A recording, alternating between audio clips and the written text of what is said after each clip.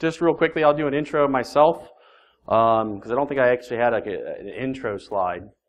My name's Mike Spaulding. I've been doing this way too long.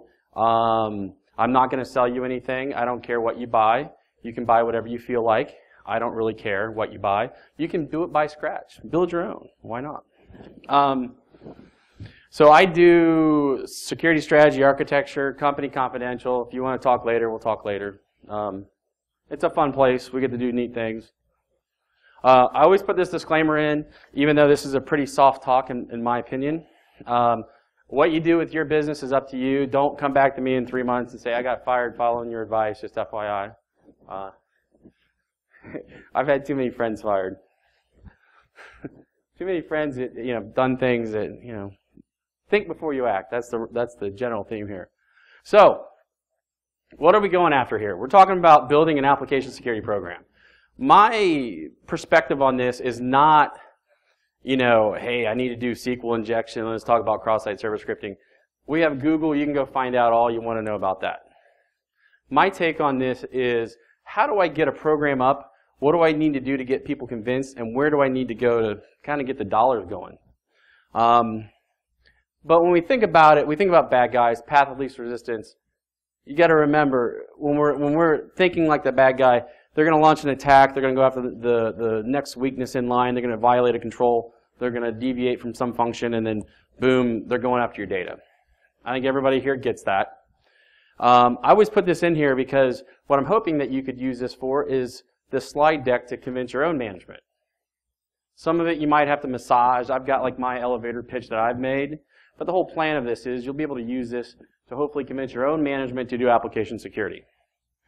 I think there we go. You have to throw that in there or else the business doesn't get it. They'll ask you like why do I care about application security, or why do I care about security in general? Well, this is generally how they work their way through the system, okay? So when we think about it, we've all seen this before. Is anybody new to the OS Top 10? It used to be called the 7 Deadly Sins. It's evolved over the years, right? Lots of different ways people look at it. But again, we've got these vulnerabilities out there. What do people attack these days? They attack everything from IoT to vehicles. You name it, they're attacking it. Why not? Well, think about it. It's got a web server. Why not attack it? Back in the day, when I was back at Chase, we used to go in and actually change each other's phone or names on the phones so that when people would call, it would come up with some obscene name, and then you'd call your boss with this obscene name, and your boss is like, why are you calling me with this obscene name? So we get each other into trouble a little bit. Did the same thing with pagers. All that type of stuff. It was all web-based. We went into a web server that was wide open, and we just messed with each other. Well, now everything has a web server. All right. So this is a slide I want to point out that I think is absolutely critical. The goal of application security is to reduce risk. It will never get you to point zero. You'll never be at completely no risk. Now, why is that important? A lot of people sell this as their solution as being we guarantee risk. Nobody can guarantee you that your risks are going away. But at the same time, you've got to convince your management to spend an X amount of money. Okay? I want to get to point D on this graph. If I get to point, if I look on here, I look at point B, I'm spending a lot of money, and yeah, I'm reducing my risk down to some low level over here. You look at the bottom right there in the red, but it's to a level that essentially they're probably not going to be okay with. Now, if you're with the NSA or you're with somebody who basically money is no option, hey, go all the way down to D. Nobody's going to care. Cutting in and out. Nobody's going to care what you spend, right? That's actually how they sell you to go to the NSA. Come to the NSA, and guess what? You kind of get unlimited budget to a certain degree. You can have a lot of fun. We just won't pay you well. So, most places what they're looking to achieve is they're looking to achieve D. They want to reduce the risk down to a manageable level where they can afford it. That's really where you're shooting for. You can't spend infinite amount of dollars to essentially drive everything, to this insane amount of spending. Most companies don't have it. Even the company I work for right now is a Global 50 company. Trying to get them to create an application security program has been a challenge. Okay? It seems simple, but trust me, you think about scope creep, it'll destroy any program. It just takes it over overnight. It's incredible. We're going to talk about a couple basics. Some of you may know these. Last speaker, it seemed like he was talking a combination of kind of both of these things together. I'm actually, ironically, going to talk about security automation, but I'm going to completely do it from a different perspective in Baltimore. So, anyhow, dynamic assessment, static assessment, we're going to go through that. It's important to know the difference between app security and pen testing. I can't tell you how many times even vendors that sell this stuff don't differentiate between those two. They try to sell you pen testing, but they're an application security vendor, and they start blurring the lines really bad. Along with vulnerability management. I see those three spaces constantly getting abused. They're constantly getting just, I don't even know how to describe it. I just see such bleed over between the three programs that at the end, everyone's talking this poor language and nobody really knows what the hell they're talking about. Easiest way to put it. So, static analysis, think of like code testing. This is the stuff that, from an automation perspective, I used to love to automate. I still would prefer to automate. At the same time, I will emphasize, and I'll disagree with the previous speaker, I don't like to get into things with speakers, but to me, this is important enough that I would train my developers to try to write better code. That's just my own perspective. Yes. Right. We'll take them at the end. I think it'll be easier. And then that way we can knock them out, and if we run out of time, we'll go out in the hallway.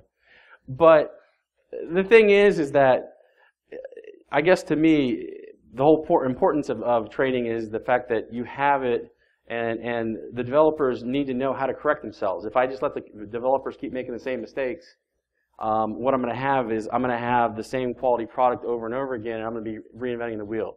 We'll talk about that a little bit later on from a perspective of kind of Kaizen. We're going to throw that wonderful term in there.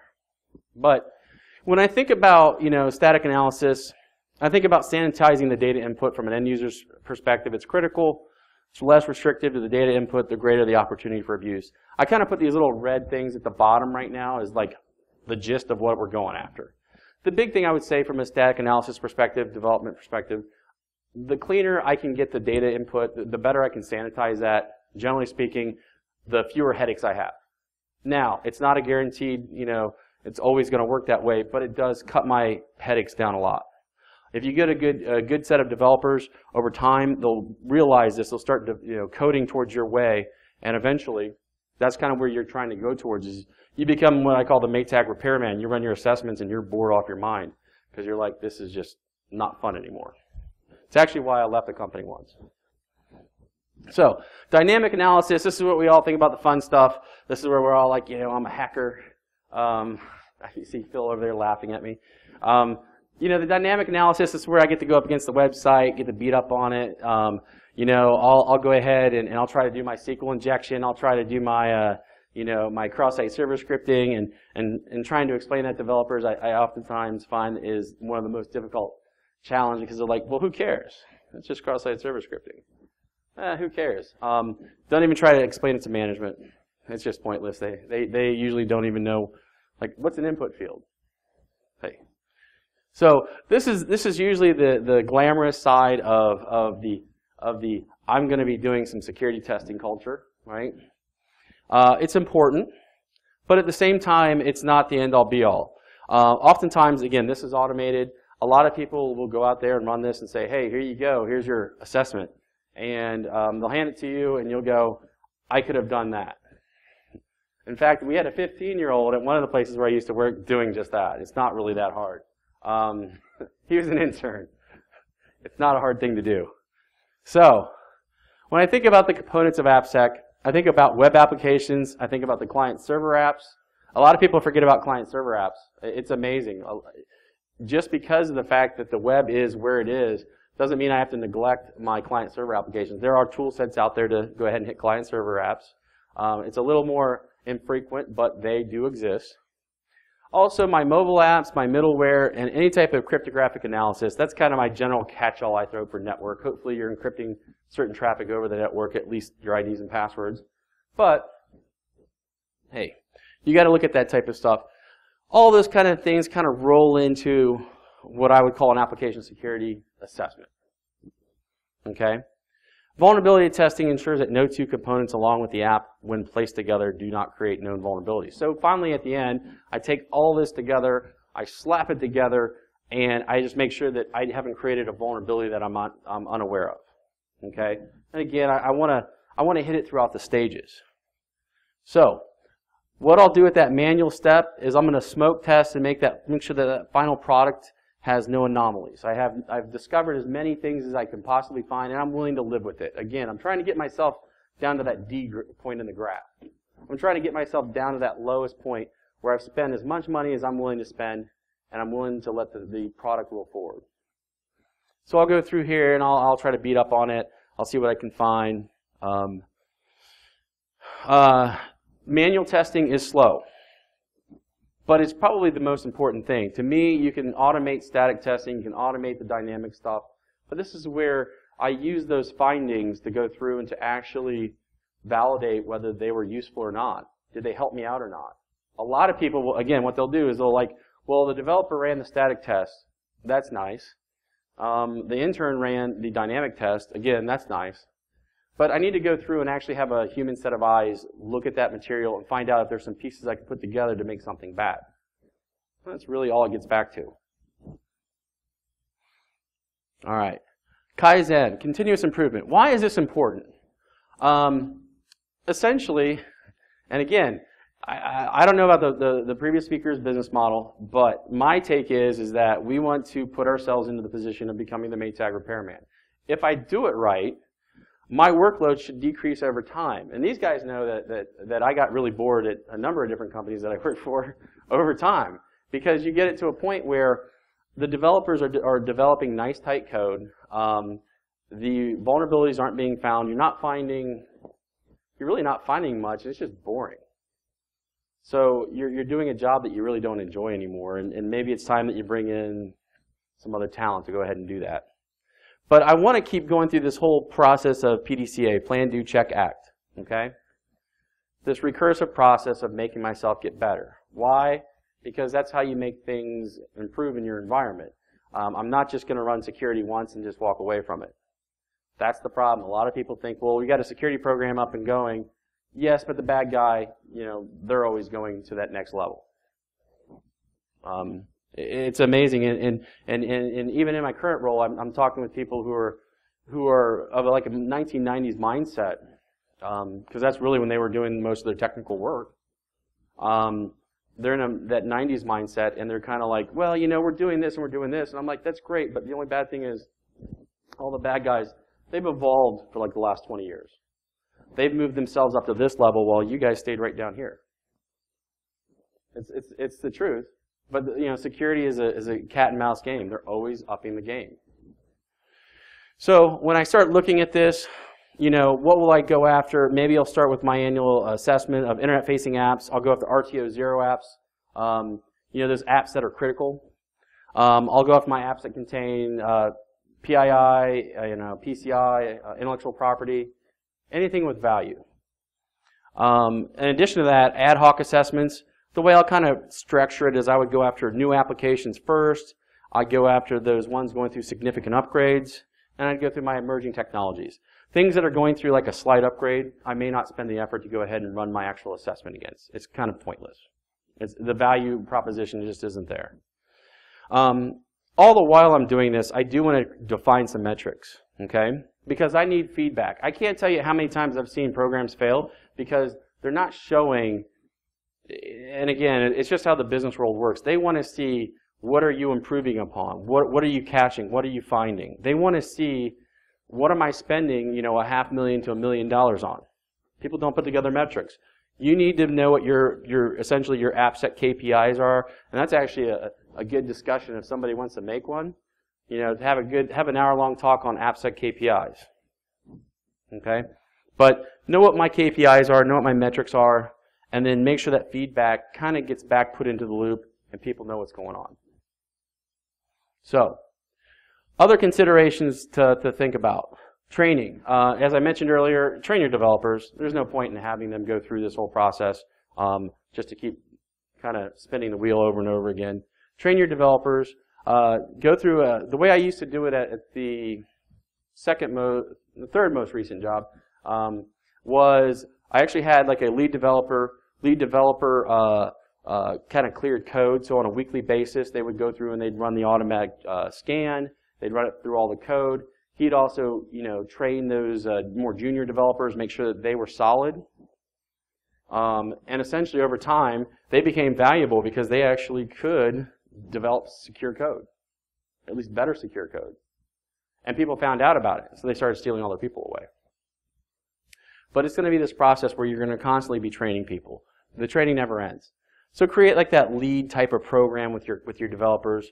But at the same time, make sure that your staff has proper training. The bad guys are always well trained because they have a financial incentive to.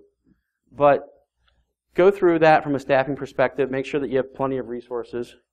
Operational security. I do throw this in there because a lot of people forget about this. Application security is not a substitute for a next generation type of firewall.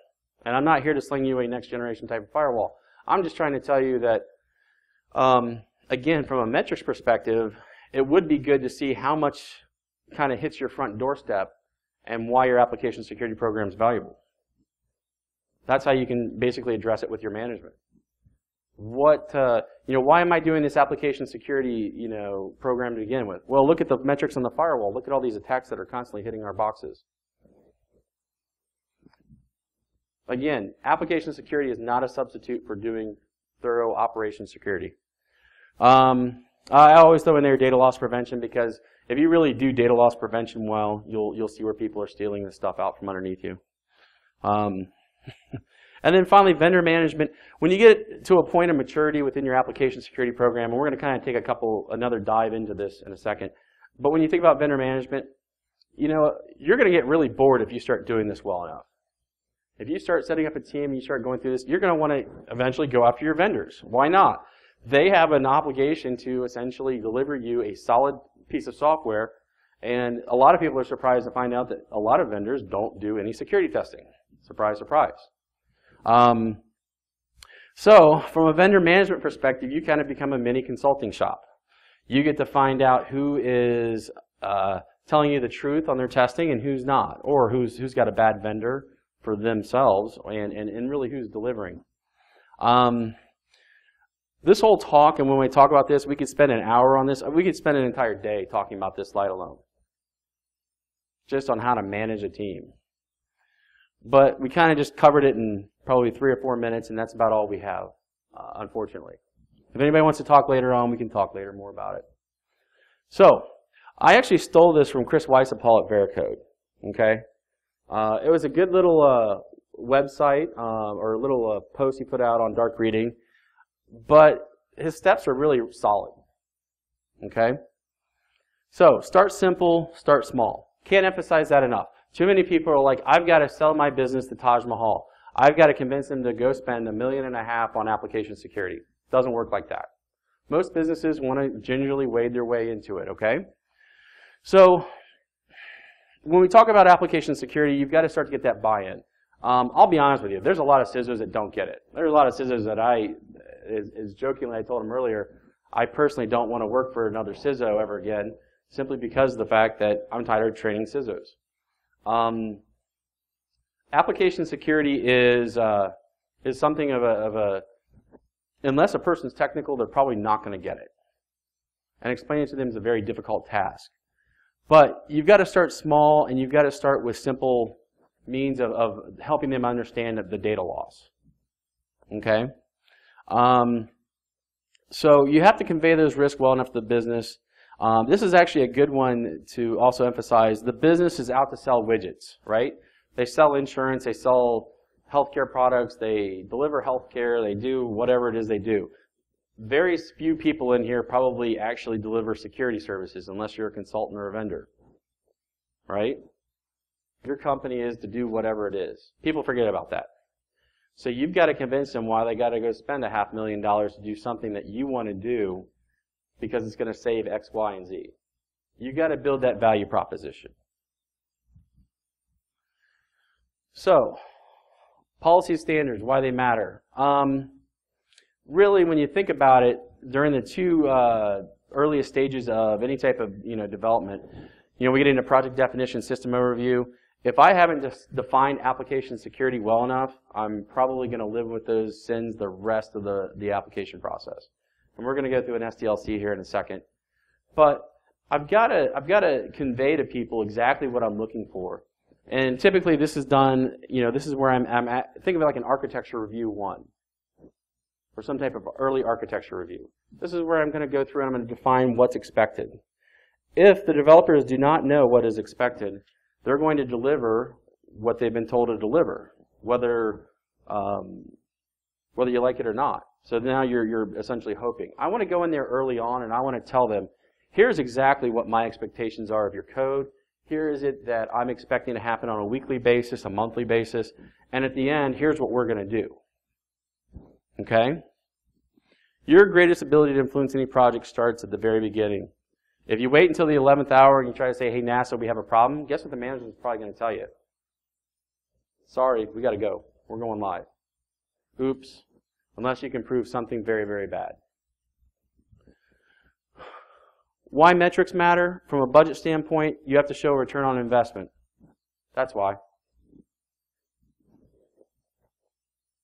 It's just simple as that. I got to show an ROI. If I don't show an ROI, nobody cares. Produce those metrics weekly, monthly, however often you can meet with your management and help them understand that. Has anyone ever been laid off before?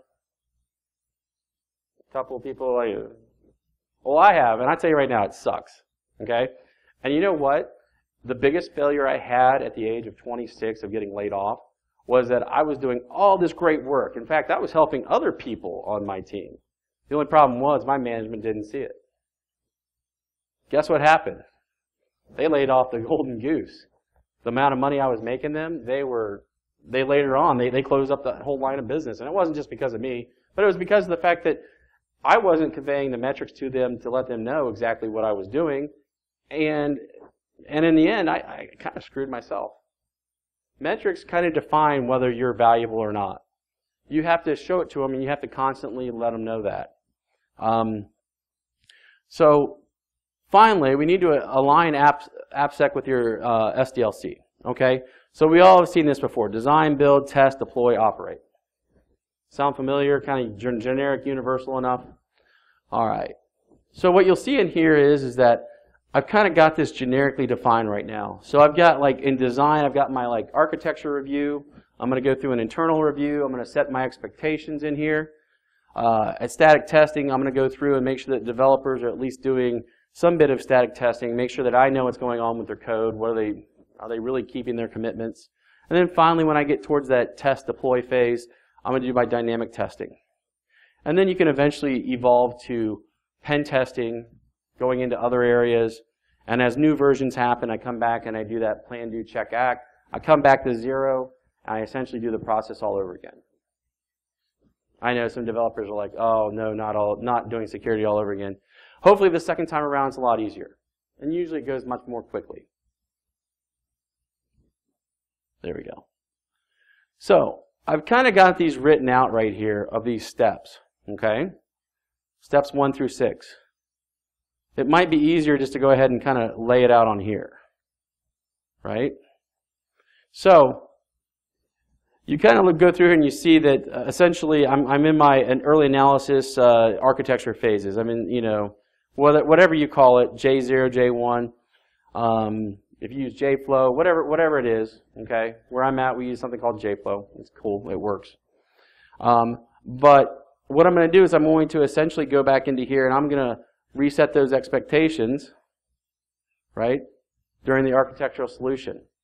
I'm going to essentially say, here's my expectations at the end. Here's what I want to see. This is usually where most people lie to me as an architect or anybody who's in that type of role. They lie often. And again, assistance during high-level, low-level design, I want to make sure that they're going to do certain things. Maybe I want them to encrypt the traffic. I might want them also to run weekly assessments. They have to be in compliance with SOX during J2, J3, J4, with a final SOX assessment at J5. It just depends on how I'm going to attack that problem. I'll go through and I'll say I want my static code testing to happen, or at least my static security scanning to happen there. Dynamic testing happen at stage 4. Web vulnerabilities, mobile vulnerabilities, I'll hit that at like 5, and then I'll go through a manual test at 6. So when you see this, I should be involved in all these phases. Application security should be in every step of it.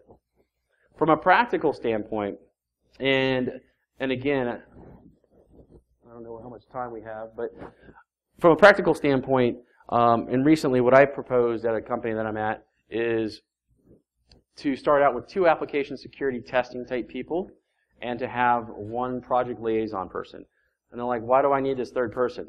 Because I don't want to tie up the time of the application security people to sit in on these meetings. That liaison person should hopefully be able to translate things and act as a go-between. They don't have to be overly technical, they're fairly cheap, but they need to be a little bit more managerial.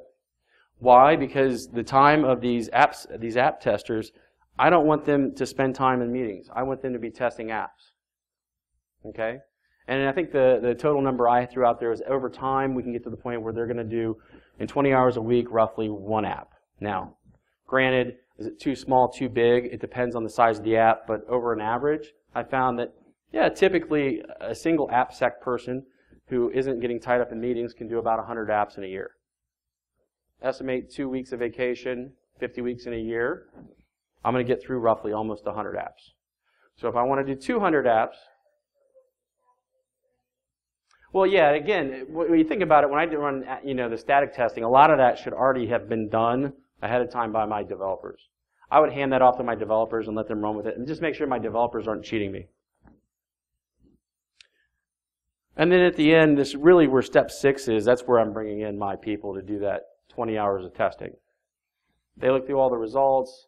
They make sure that the last static scan, everything looks clean. If not, if there's something critical, they throw it back hopefully by then. And that's really what that liaison would do. And then finally, they'll bless it and move it on.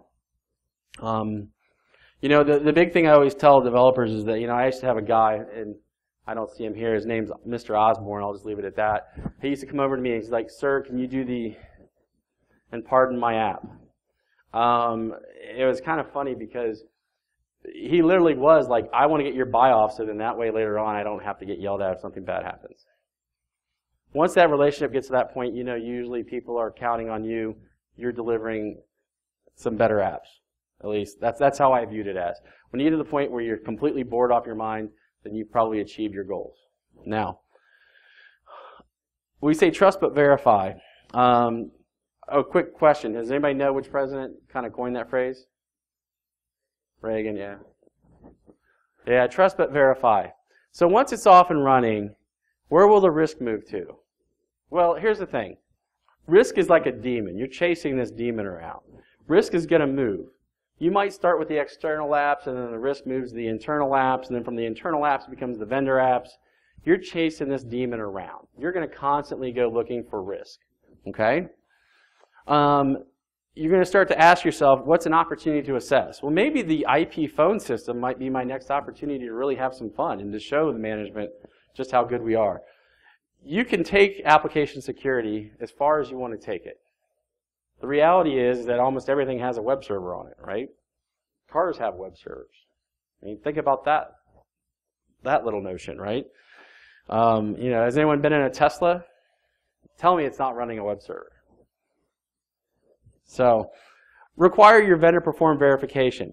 The biggest thing you'll find is your vendors will be lying to you. At least a lot of them, not all of them. A number of them will.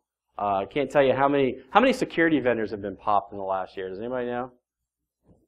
Too many. There you go. That's the correct answer. There's too many security vendors that have been popped in the last year.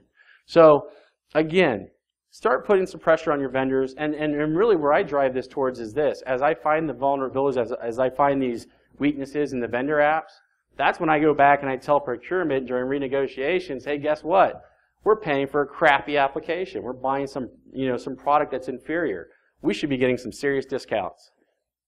And either put the burden back on the vendor to give you, that superior product that you need, or you put the burden back on the vendor to cut the the price down to a level that you're okay to live with. And I've had a vendor before go, well, you know, what's it going to matter to you guys whether how much you pay? I told him really quite simply, my view on that is that now I need to spend more on operational security to cover your weaknesses. So you're helping to pay for that next generation firewall, or you're paying for whatever, you know, cloud web service to essentially filter out the attacks that are going to try to exploit your poorly written code. So again, you can drive this stuff down to as far as you want to take it. You know, a good application security program, typically they're not bored. Let's see here. Again, your vendor is going to look at AppSec as an expense, so they have to do the exact same thing. They got to get to level D. Sometimes their level D is more like your level A. Like, they don't want to spend hardly any money because they're looking to, you know, pay for that new yacht. So, considerations. I do want to call out something because I've seen this before. People will sometimes lump application security into the QA department. It's a bad idea in my opinion.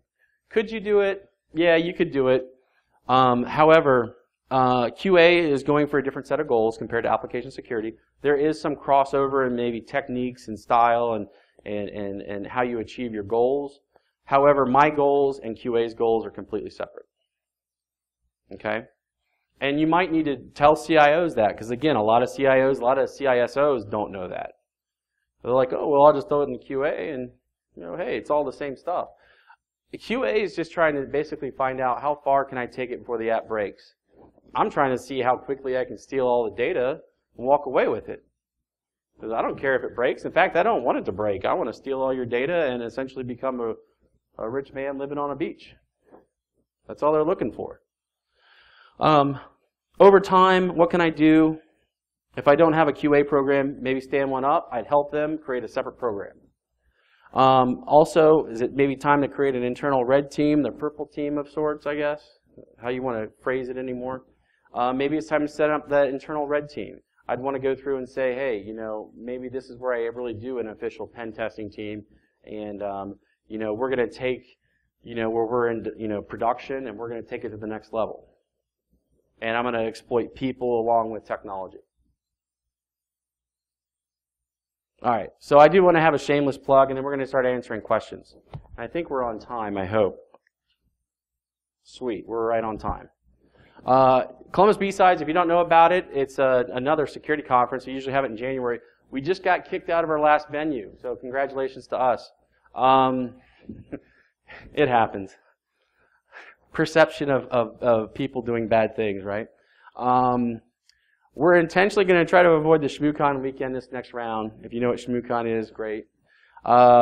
We usually have 3 tracks of security goodness. And we have nice badges. It's Doge approved. We have fun. We have a good time. It's like $20. I think this year is 25 maybe. But again, if you ever have a chance, go to a B-Sides. They're great. They're great events.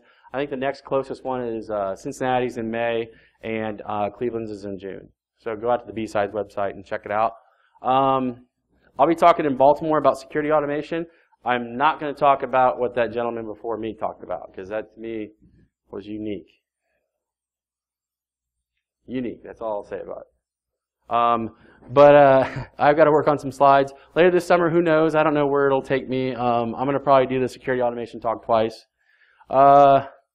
You can link in with me. You can follow me on Twitter. I will warn you on Twitter, I'm obscene. I'm not a nice person. I say off-the-cuff remarks that you probably shouldn't say, and it's probably detrimental to my career, but it is who I am. If you have questions, feel free to ask me afterwards. Hit me up on LinkedIn. Just one thing I do want to advise people on, that questions become consulting. Consulting is a whole other thing. That's a whole other animal. And I have been duped into the thing before where essentially I've been brought in for an interview so that people could understand how to do application security, and that was a bit frustrating.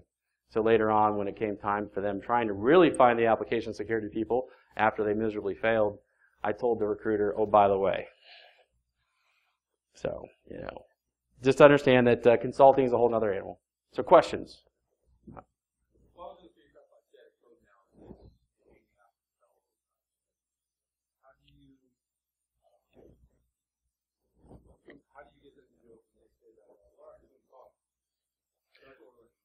Well, hopefully you have an approval step. So if you go back to this SDLC, hopefully, if I've stood it up correctly, you see where it's like number 6, implementation, number 5, right in there? Hopefully at that point, that's where I'm basically given the green light to move forward. If I don't have that green light opportunity, some people will call that like an architecture review 2, or however you want to define it. But hopefully I have the ability to veto at this point. If you have that ability to veto, that's really where you want it at. Because I've seen this before too. I've seen a lot of people, you go through this whole process, they get to J0, J1, they get their approval, and then guess what they do? They go off and they spend your money and they do something completely different. They do it. People do it all the time. Why? Because nobody's looking. And then later on, you find out when they're in implementation, oh, yeah, well, you know what? We went back to what we wanted to do anyways, and well, sorry about your luck. Oh, and we spent all the money too. But basically between code test and implementation, you should have a veto power. That's where you got to drop it in.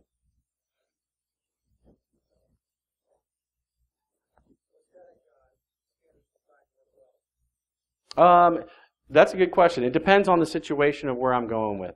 How do I want to even answer this without getting too vendorish? So, when it comes to my vendors these days, I'd want an external scanner, kind of like a Veracode or check marks. I'd run them through there. Which one works better? I am in general fairly neutral because I think that in most cases people fail. Technology is usually technology. They all kind of do about the same thing. There might be some better bells and whistles with one product versus another. It used to be the old Fortify product did really well with the Java side of the house to a certain degree, and then what was previously Ounce Labs, now the IBM security product, it did a slightly better job with .NET. Those could have changed, and they probably have, to be honest with you. If I could propose anything in an environment, especially when it comes to things like this, to me, application security is kind of a niche thing. It's not like doing firewalls. It's not like doing vulnerability management. I would probably try to have as many different products and diversity as possible.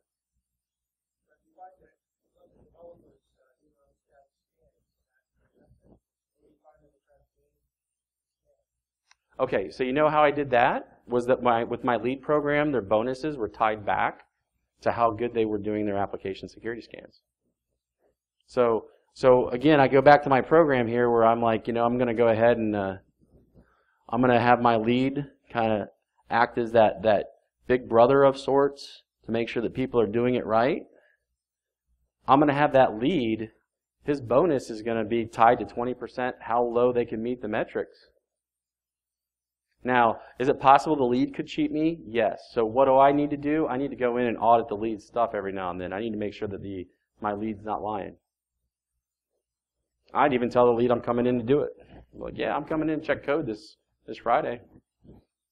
Just FYI. And then all of a sudden you might see him start scrambling. But again, it's funny because people are like, how do I get people to take security seriously? It's simple. Tie it back to money. Tie it back to a bonus. Hey, security is 15% of your problems, 15% of your bonus, or 15% of your pay is this. You can't do it. Guess what? What's sad is a lot of CIOs won't do it. But if you're in a place where it's really critical, they will. You can convince them otherwise. But yeah, when it comes to products, I would say diversify as much as possible. I mean, I hate to say it, but when it comes right down to it, most people can do almost all this stuff with free tools out on the web. You can use Burp, you can use a lot of different things. It's all free, or at least near free. I mean, $300 or whatever they want for Burp is pretty low in my opinion. So, was it just a static tools you had a question on, or dynamic, or both, or?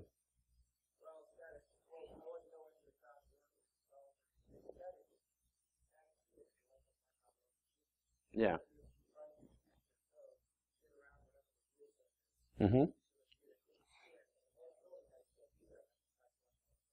Yeah, I know what you mean. Like I said, again, what I did is I drove it towards like this lead program. So the leads essentially started educating the developers on how to do better coding. And unlike, again, I'm not trying to be harsh on the previous speaker, but when it came to training the developers, it really wasn't that bad. The developers just need to know what to look for. They need to know what to do. And most developers, I generally find 90% of the people are fairly accommodating, and they're fairly good people. You know, it's that 5 to 10% that are going to do things where, you know, they're in a bind or they don't really care. I don't think anybody says I don't want to do the security. I mean, necessarily. I mean, they may say, like, I don't want to do it right now. You know, and I have developers well enough to know that they're trying to get things done, and I completely appreciate that. But in general, what I've found is that if I create an environment where I kind of have an opportunity for people to peer check, generally speaking, they don't want to be that person who's now wasting somebody else's time. So constantly run people through peer checks. And I wouldn't even say the word probably isn't constantly. It's more like just run them through, you know, the number that makes your company feel comfortable type of peer checks. It's not going to be perfect. You're going to always have somebody who could cheat the system. So, yeah. Any last questions? Yeah, actually, I'm going to put them out on through like SlideShare. They'll be on LinkedIn. So, if anybody actually wants to see like how we used to do it at Chase, way back when, we actually have like 300 and some slides where we go through the whole thing. This is actually what we use. It's out on SlideShare right now. I don't think Chase cares because it's been like 12 years, right? But it's out on SlideShare right now. It's what we used to use to train the developers on to say, hey, here's what we're looking at. Here's how we're looking at attacking these problems. We kind of used it as like a lunch and learn. So essentially over the period of about 4 weeks, over 2 hours a week, we paid for the lunch. It was probably the best $1,000 spent was buying these developers lunch. They went through and they actually started listening to us, and then guess what? Eventually over time we became the Maytag repairman. We were bored because there was nothing left to fix. You know, the vendors hated us, so that was fun.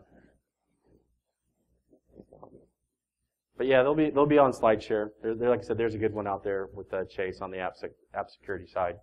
Lots of people don't realize that it's out there, and it's still very pertinent, even though it was 12 years ago, because the techniques really haven't changed dramatically. The web technology has, but to a certain degree, but it's just gotten a little bit more integrated. That's one thing I would say, that when I go looking for tools, and what I would do when it came to buying a set of tool sets, I would look for the word to me would be the word integration. How can I get it to integrate in with, you know, certain things like Jenkins? How can I get it to integrate in with certain technologies that I'm using internally? If I'm a big IBM shop, maybe they've got it tied back into the, the QA cycle and some of the, the various IBM, development tool sets that they have anymore, which are constantly changing names, it seems like. But if that's the case, I would look for that in my products with the developers for static code testing. To me, that would probably be more important. A lot of people like to go, well, I've got this product over here who found, 5% more vulnerabilities than this product. Well, that's great, but if no one's using it, what's the point?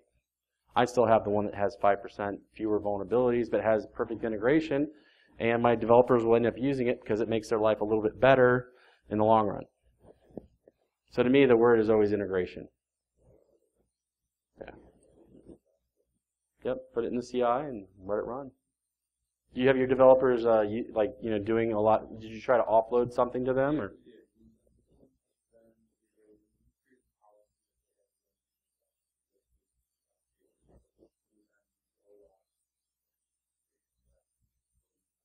Yep.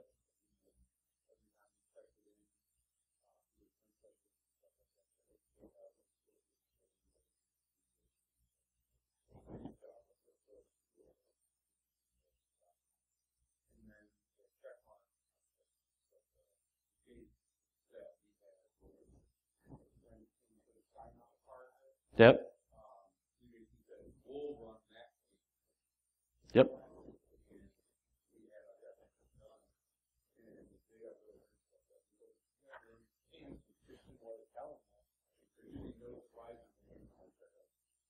And I think it's on the next slide, trust but verify. There you go. That's exactly it. You defined it. You guys, sounds like you guys are doing it. Perfect. Trust but verify. Make sure that no one's cheating the system. Because people will cheat. I mean, that's kind of human nature. Anybody thinks that they won't, It's tax season. I'm sure there's some people right now doing it.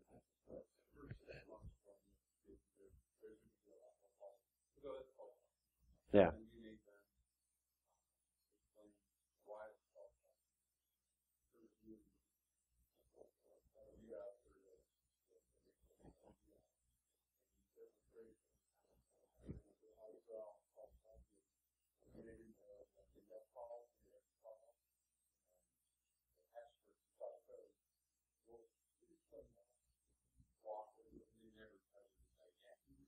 Yep.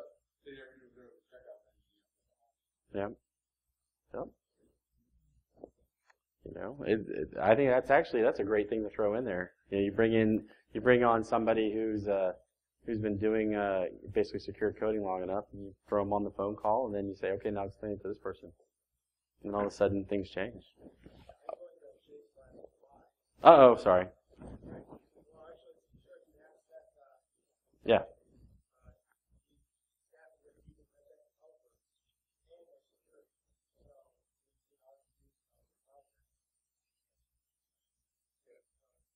Yeah.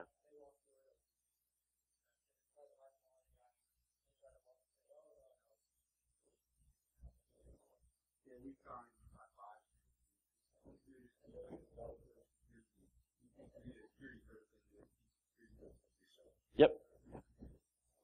It's very true. That's actually how I ended up, and when I was at Chase, that's how I ended up in security, was because I had a little bit, I emphasize the key word little, I had a little bit of development experience in C with what I was doing at a previous role, like 2 or 3 previous roles before that. Yeah, that's kind of how I got into application security. And that's the other thing, too, is I found that, you know, finding a really good developer that I could pair up with was really valuable. And I've gotten really good at destroying code and being the bad guy than being the creator of great things. It's the reason why I have a lot of respect for when people can make secure code. And they're the people that, you know, I'm basically like, hey, let me buy you lunch today. You know, and you had a question, sir? Well, just that one subtlety on training, that's all.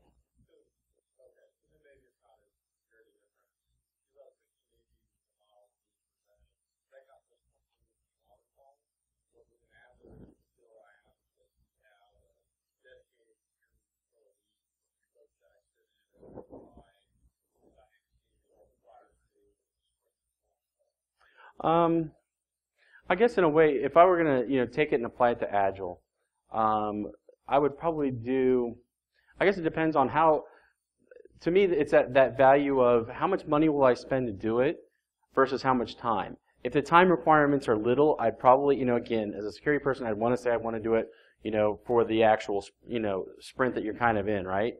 Or at least, you know, leading up to it. If I don't have the finances or the time to do it, then probably what I do is I just make almost kind of like back here, I'd almost make each one of these checkpoints when I get to really, you know, to certain stages like 2, 3, 4, 5, and 6. I'd make those as points in my sprint. Definitely at the end, obviously, I want to do a manual test and verify. But yeah, Agile does kind of throw it for a loop. Yeah.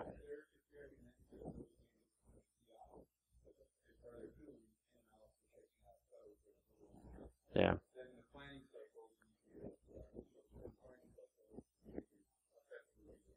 Yep.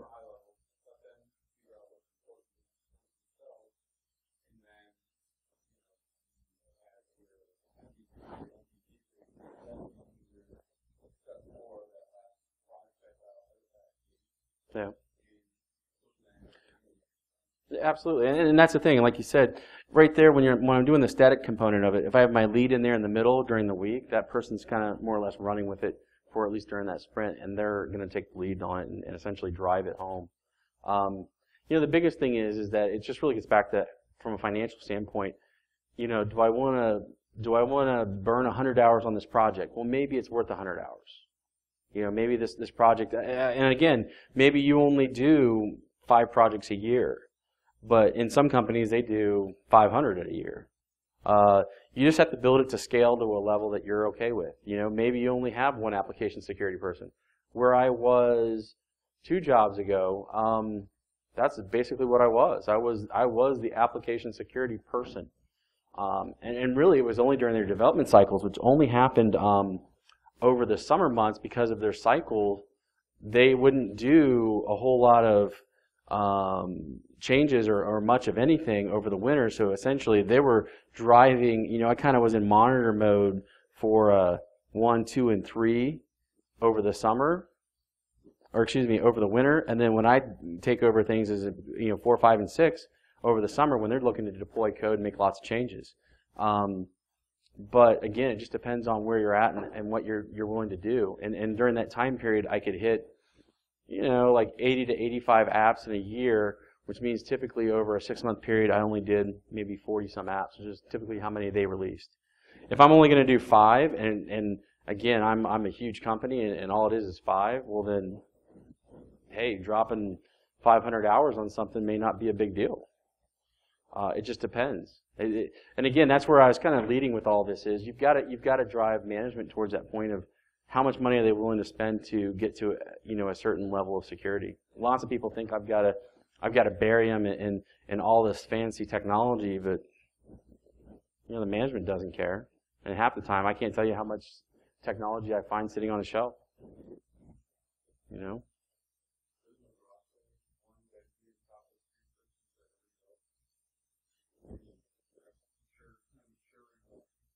Yeah, that's about what I was running with. The department I was in at that time had about 300 people, and we had about around 100 to 120 developers, I think. They built a lot of their own custom code, so that's the reason why they were, that's why they were essentially, big into, let's start doing our own security testing because nobody else is going to do it for us. And with what their clientele was, it was critical. They didn't want to upset their clientele. So, but yeah, I'm not trying to pick on the last guy. His statement about training, I just didn't like. I think that saying I'm never going to train my developers is kind of a waste. You can train developers. Like I said, buy them lunch. It's that easy. It's like anyone else in technology. Buy them lunch, and you'll get an hour of their time. They'll at least shake their head up and down, right? And I learned that in India. This means my ears are working. Thank you. Appreciate it. If you have any questions,